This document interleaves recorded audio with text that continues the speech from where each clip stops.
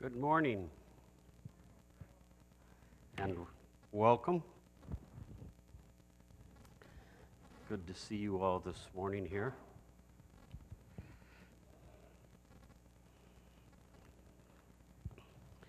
We've been going through in Peter, as Peter lays out 8 virtues that really build upon one another and should be things that are increasing in each one of our lives. And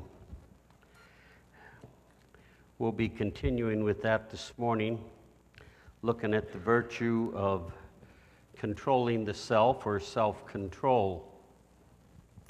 But before we get into God's Word, let's bow our heads for a word of prayer. Our Father, we thank you for this day. Father, we pray that as we work our way through this area and we hear what some of the scholars have to say, as we look at what each one of these words mean and what your scriptures say in regards to it, we pray that each one of us might grow. And Father, help us to understand, especially as we go through this area, that of self-control, that it's one that so very many struggle with in their lives. And we pray that they might break free, that they might understand their position in Christ and the freedom that has been purchased for them. And Father, we pray that this might be a time when many gain control of self. Lord, that they might master it. And as a result of that, that they might break habits or different areas of sin in their life that they've battled with for maybe many years. And so now as we spend this time together, Father, we'd ask that you would bless our time. Give us ears to hear what your Spirit longs to say. I pray that as we touch on these things, that there would be a greater desire within each one's heart to study it out further. Father, that by it they may grow in respect to their salvation and maturity in Christ. And we pray for the other Bible-believing churches in Dubuque, asking your blessing upon them as well. In Jesus' name, amen. So we are looking in Peter, 2 Peter, and Peter exhorts us, as we have mentioned over past weeks, he exhorts us to grow in the grace and knowledge of our Lord and Savior Jesus Christ. And that is as he finishes off that letter, but at the beginning of that very letter, he addresses some things that we are to grow in. And he begins with the foundation of faith, a strong conviction and trust in both God and our Lord Jesus Christ. Then to that faith, he adds the quality of virtue or excellence, which is a desire for excellence, a striving to become all that Christ desires of us. And each one of us, we need to look at that and ask, where do I fit? What do I look like spiritually? How am I growing? What areas do I need to grow in? Because we're all unique. And we all come from different backgrounds, and those different backgrounds and the sins that we have performed, if you will, in the past have been used to mold and shape our character. And when we come into Christ, we bring that with us, and those are areas that Christ wants to transform or change. And so to that all, while we are increasing in knowledge, which is gaining the awareness and understanding through study and experience, especially regarding the will of God and the way of salvation, and the will of God being not only our reaching the world with the gospel, but our growing up in Christ. And in my years as a Christian, I've seen many, many Christians that are content with, for the most part, remaining as they were the day they got saved. And so their character really hasn't changed. And God desires of us that as we would grow, if indeed we are growing, that we would be becoming more like Him, that we would be experiencing a transition or a transformation where it's not just something that we know, but something that is literally transforming us. You know, I remember as a young father showing my children, we would watch this video, an animated video called Katie the Caterpillar. And Katie the Caterpillar was frustrated with where she was in life. She didn't like what she was. She looked around and she saw how the birds could fly, and she really, really desired to fly like the birds. And then she looked around and she saw how busy the bees were, and she really wanted to be more like the bees that could be busy and produce things. And she looked all around her and saw all these different things that weren't her, that she didn't possess. And she desired each one of these. So the one day she decides she's going to leave home. And she's going to venture out and try to find that which will complete her, satisfy her, meet those deepest longings, if you will, in her heart.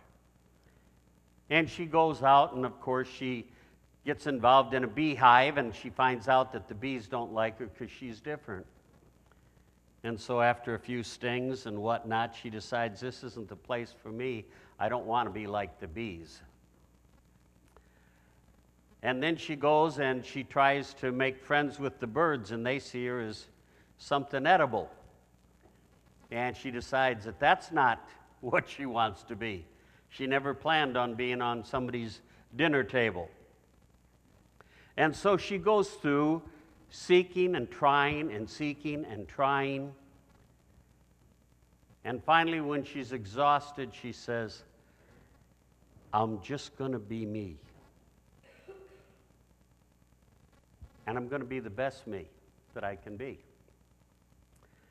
And so she goes back, and she's really tired, and she climbs up in the tree, and she spins this little cocoon that she starts to live in. And sometime later, all of a sudden, she breaks out of that cocoon, and she's a butterfly. And she can fly like the birds, and she can be busy and go all over the place, and she's got all the beauty of the other things that she saw in some of the things like salamanders, you know, that could change their color and all of this stuff. And she found that everything she desired all of a sudden was now something that she had when she resolved to be content with who God made her to be. You know, and a lot of that is like us. We seek and we try and we seek and we try, and if only I can get more money, then I can be content. And if I can get more of this, I can be content. And if I can gain more knowledge for the sake of knowing, I can be content. And we pursue and we add to our collection, and we find that we're ever seeking and never finding that which makes us content, until we get to that point when we just let go and say, okay, God, I'm all yours. What do you want me to be? And when we resolve ourselves to become the person that God wants us to be, we find all of the contentment and all of the things, if you will, that God had for us from the very beginning.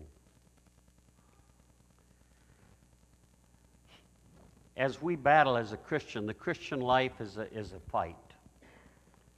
It's a fight to become more like Christ as we war, if you will, against our own flesh. You know, there are things that everybody in here, I'm sure, would like to change. For some, it might be addictions. And we'll touch more on some of those areas here shortly. But for some, we've got issues in our life that we want to change, and though we try and try and try and try again, we never seem to be able to break free. And so we say, well, this is just the way I am. And I want to tell you something this morning. The way you am is not the way that you were meant to be. Okay? The way you are today is not the way that you were meant to be. God wants more out of our life. And He wants to take this little old caterpillar, if you will, and make it into something beautiful that attracts the attention of a world that is lost and perishing, that they might come to know the one that created you and changed you. And in a life that's changed, God receives great glory. And so we can try as we will to overcome issues of anger or issues of lust or whatever, and we can sometimes reform a little bit and get a little better at it where we're not doing it as much, or we can be transformed by applying certain things that the Scriptures teach us, that our lives can be totally different. So, let me ask you, what good is just having knowledge of good and evil, if you will, if you do not have the ability or the proper method, if you will, proper use of such knowledge? You know, way back in the beginning, remember when Adam and Eve were in the garden and Satan said to them, if you eat of this, you'll be like God, knowing good and evil. You'll have the knowledge. What he didn't tell them is, yes, you will have the knowledge, but you will no longer have the ability or the power within yourself to make the choice to do the good. So it's one thing to know. It's another thing to be able to do. And God, at that very point in time, promised a Savior who would come and die for us and rise again. And then by our placing our faith in Him, we would be renewed and given a new nature. So now you can have that victory. You can have that victory in your life.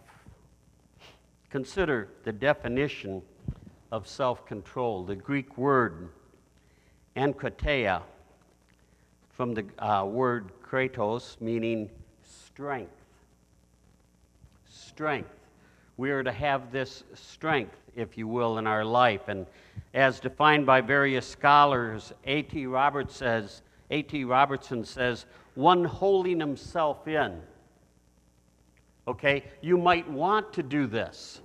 You might feel tempted to do this. You might have, let's say, for an example, with an anger issue where you are going to do this. This is the way you are. And he says self-control is having the strength to hold that in. It's the virtue, according to Thayer, it's the virtue of one who masters his desires and passion, especially his sensual appetites. And you know, we all have those areas in our life that we struggle with. McKnight says, where one virtue subsists or abides, temptation can have little influence. Where self-control has been developed in your life, temptation doesn't have the strength to overcome anymore. We see it in the New Testament. In Acts chapter 24 and verse 25, it says, "And as he was discussing righteousness, self-control, and the judgment to come, Felix became frightened and said, 'Go away for the present, and when I find time, I will summon you.'" And the word follows righteousness. Self-control follows righteousness, which represents God's claim. Okay? It represents God's claim on you, and self-control is man's response, if you will, to God. So God has the right. You have been purchased with a price. If you are born again, you have been purchased with a price, a very dear price.